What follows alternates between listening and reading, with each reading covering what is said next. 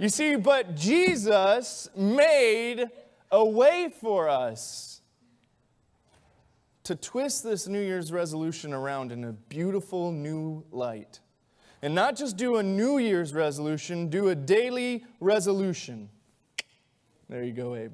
Love you, brother.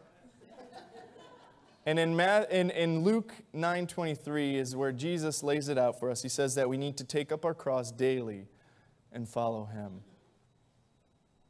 And see, that is how we fall in line with God's will for our life, and that we grow in Him is through daily going to Him and growing in Him. Making that resolution every morning when you wake up, not at the strike of New Year's, but at the strike of dawn. Saying, God, this is your day, and I'm going to live it for you. Tackling a day at a time, not a year at a time. So let me ask you, are you going to live God's will for your life in 2015? Are you praying for His plan in your life, that it'd be a smooth path, that you wouldn't deviate from the course very much? You wouldn't take too many detours along the way? Well, if you are, let me tell you, it starts with you doing one thing that's very important, and that's stopping. A few days ago, for those of you that could stay awake, we counted down the new year. We saw 2014 go away, and we started 2015. Let me ask you, is this the year that you get in line with God? It all depends on what you are chasing after. Open your Bibles, if you will, to Psalm 46:10. Psalm 46:10, it tells us, cease striving and know that I am God. I will be exalted among the nations, and I will be exalted in all the earth. Cease striving. The word here in the Hebrew for cease striving is the word rapha, and it means relax.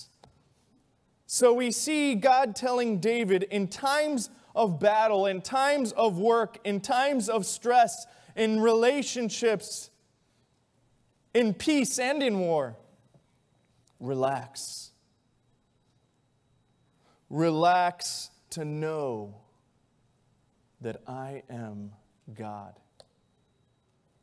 Then he goes on, I am to be actively exalted among all the nations. The word that's used here is the verb to literally actively get going in our exaltation of God. I will be actively exalted among the nations. I am to be actively exalted in the earth. We are to be in the state of actively going after God in our relationship with Him, and actively stopping what we're doing. Turn, if you will, to Psalm chapter 5. In Psalm chapter 5, verse 1 through 3, it says, give ear to my words, O Lord. Consider my groanings. Heed the sound of my cry for help, my King and my God, for to you I pray. And this is the best part of this, I think. In the morning, O Lord, you will hear my voice. In the morning, I will order my prayer to you and eagerly watch. What this verse means is when I rise, I'm going to be talking to you. When I wake up, a prayer will be on my lips. A conversation will be on my lips towards you. I'm going to cry. I'm going to laugh. I'm going to spend time with you, talking to you throughout the day. My day is a conversation with you, God. And then I'm going to sit back and I'm going to watch your provisions throughout the day. I'm going to sit back and I'm going to watch your comfort. I will read your word. I'm going to see your beauty in all creation. A lot of times we just walk so busily through life, we don't see God's fingerprints in everything that's around us. And you see, that's what God is telling us to do, is to cease striving, cease obtaining, cease going after things, and take time to notice Him. Take time, actively pursue Him. Proverbs 16:9, it's one of my favorite verses. It says, "The mind of a man plans his ways." How many of you are planners here? You guys have a checklist for almost every single thing, right? I'm not like that, okay? I'm not like that. Yeah, exactly. I got to make a checklist to remind myself to start making checklists. Now, and there's people that do that. In the morning, what do I have to do? I got to make a checklist. Check. All right, I got that down. So those planners, for you that are a planner, you can't do anything just shooting off the hip. Listen to what this verse says. The mind of a man plans his ways, but get this, the Lord directs his steps. Ooh, all those planners are getting their checklists out and just ripping them to shreds right now.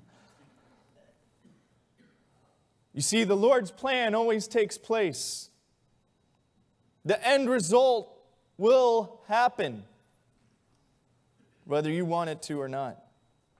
You see, He knows our failures and successes. There's no surprises in Him. You might be surprised at your own failures. You might be surprised at how you may have fallen to temptation. But the Lord already knows, and He has planned, not for that to take place, but around that.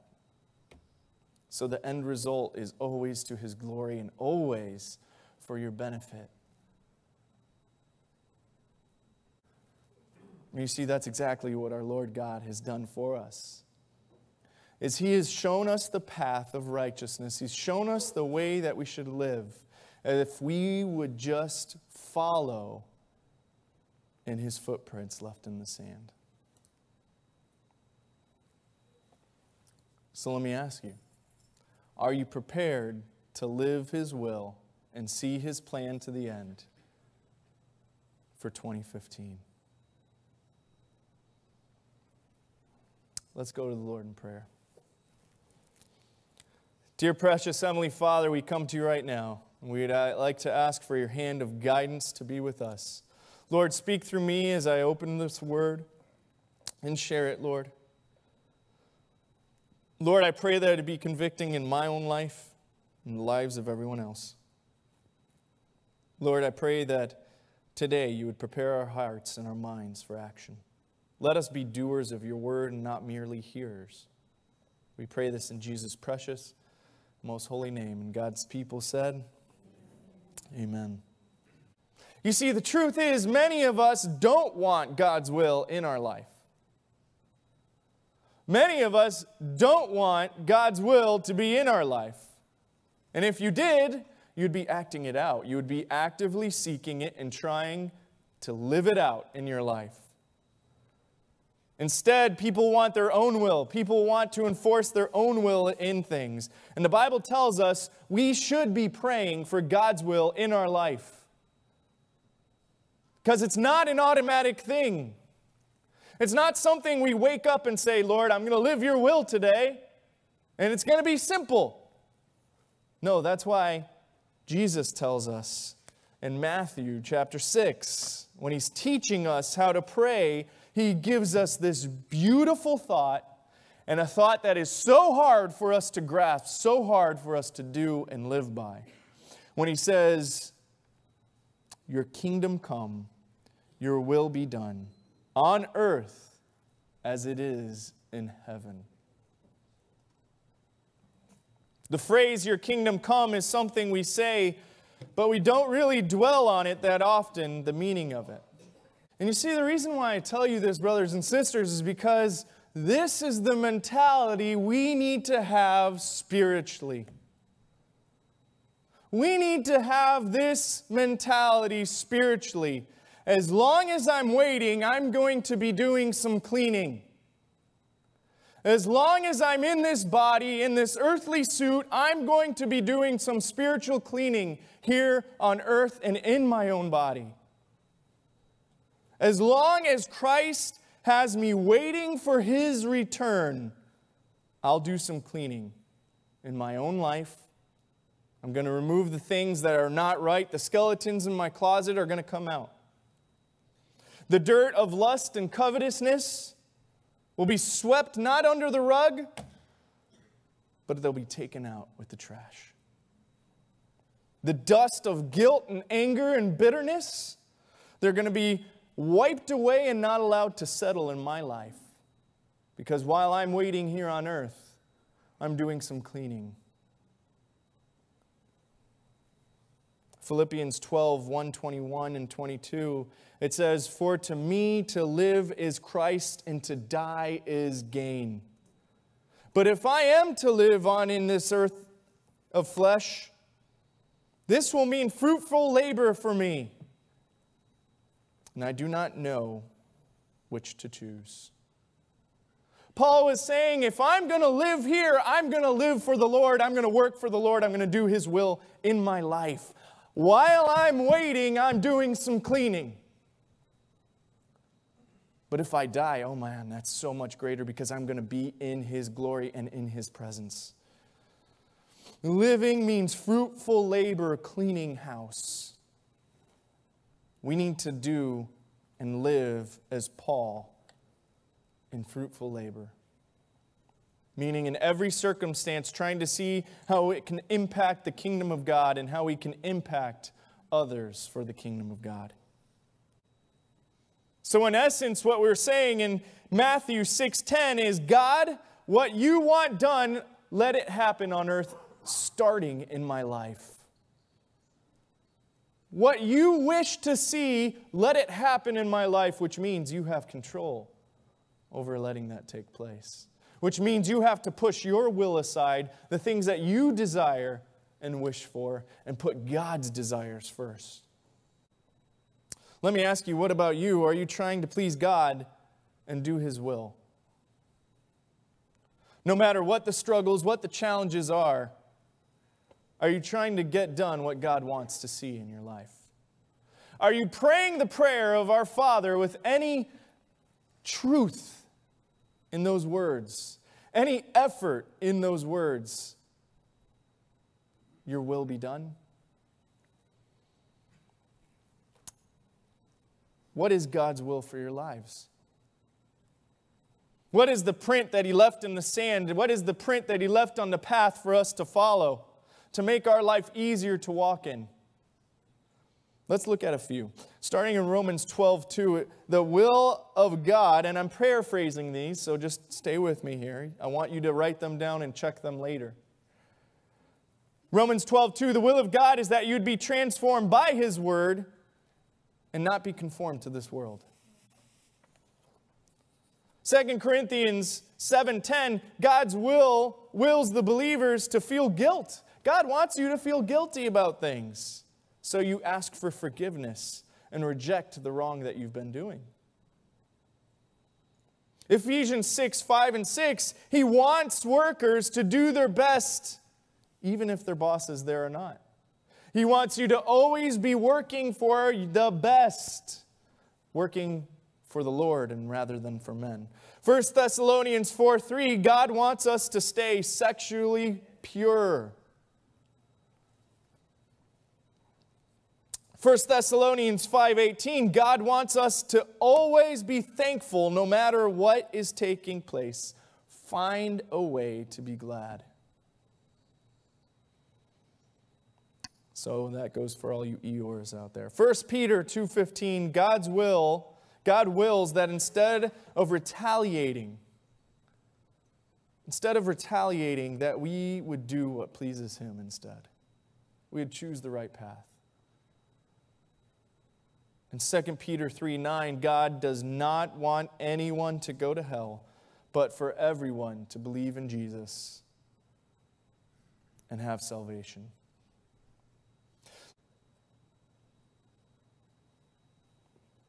Mark 3:35 says, "For whoever does the will of God, he is my brother and my sister and my mother."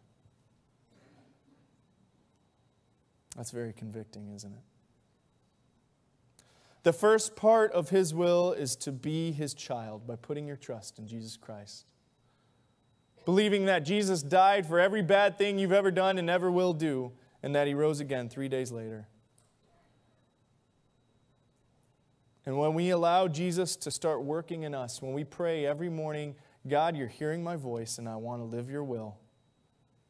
When we let the love and grace of Jesus shine through us, we're living His will. When our salvation takes over and makes it infectious within us, it just spreads into all areas of our life, we're living His will. Doing God's will is not earning salvation. It's allowing God to work through you so His kingdom can be seen on earth in you. Philippians 2:13 tells us, "For it is God who is at work in you."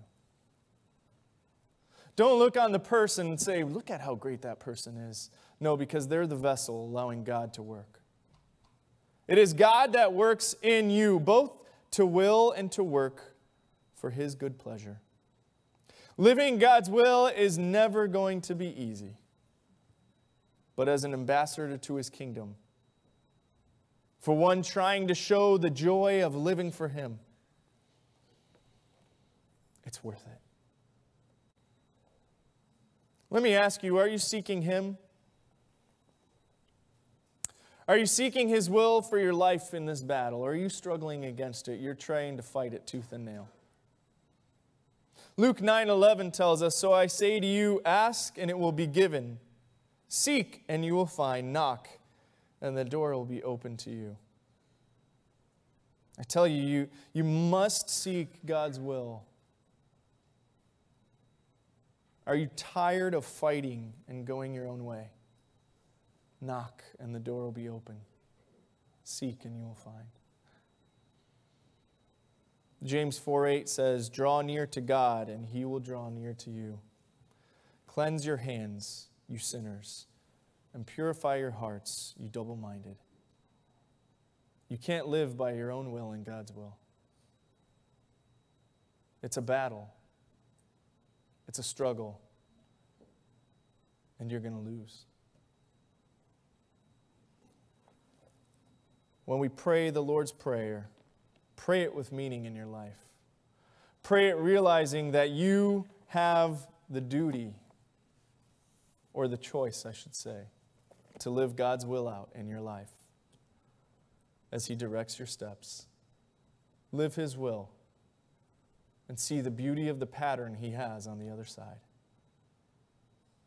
Let's pray together, shall we, brothers and sisters?